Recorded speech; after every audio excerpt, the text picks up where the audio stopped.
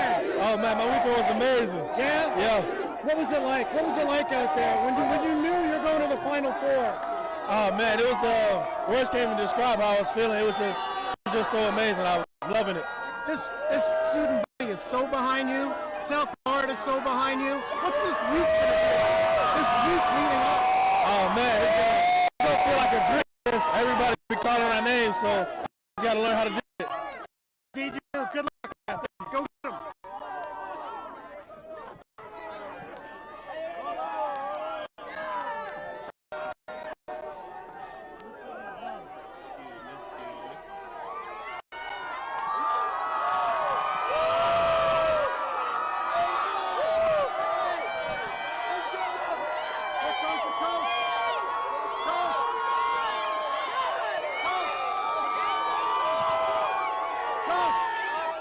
How was your weekend? How'd your weekend go in New York?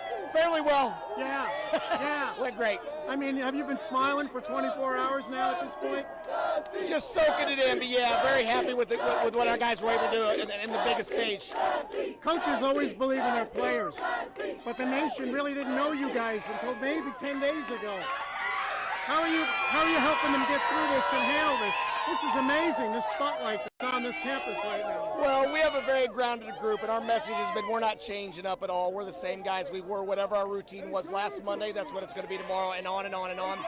The team that wins this championship is going to be the one that handles the distractions the best. This campus is going to be off the hook. I mean, how are you going to fight the distractions? I mean, there's so much enthusiasm here right now. Well, this campus, I've heard, is a lot of fun all the time, so these guys are going to have to be very disciplined with their approach and focus on what's important. This will all be here in 9 days when our season's over. San Diego State, what do you think?